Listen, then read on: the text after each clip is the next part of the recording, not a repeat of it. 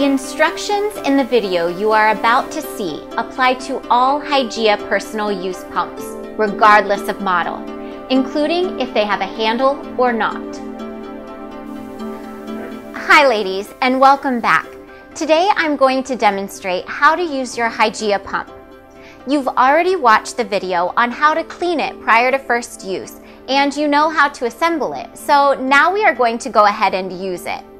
First, you'll need to determine if you want to pump just one breast or both breasts.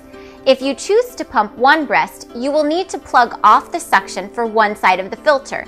So choose the tube closest to the cap, pull it off. There's usually a nice snug fit, and you'll plug it with this clear cap. Otherwise, you won't have any suction. Today I'm going to demonstrate how to pump both breasts, so the tubing is going to go back onto the filter. Now, here's a special tip. If you're pumping both breasts, a convenient tool to have is a hands-free bra. But don't bend over, it can cause real problems with milk in the tubing. Alright, so now that you have these phalanges in place on your breast, let's go ahead and turn on the pump. The pump has two dials. The top smaller one is your on-off knob.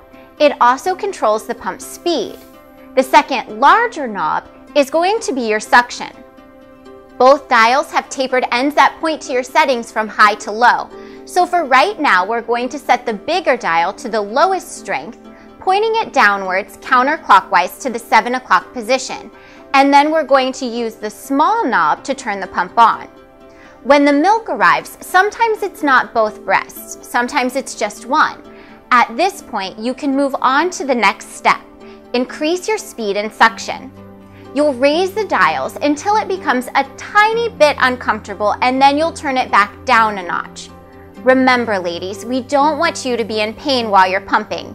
Pain is never good because it can inhibit your letdown if you tense up. So don't think you need to be in pain to make this work. Maybe it's your first time, you're going to go with a lower suction. The beauty of a Hygeia product is you can independently control and customize speed and suction. Once you know what settings work for you, you'll just turn the pump on and go right to your favorite settings. That's it. I'm Marianne. Thanks for watching this tutorial on how to use your Hygeia breast pump, and be sure to visit the Hygeia website for other very informative videos.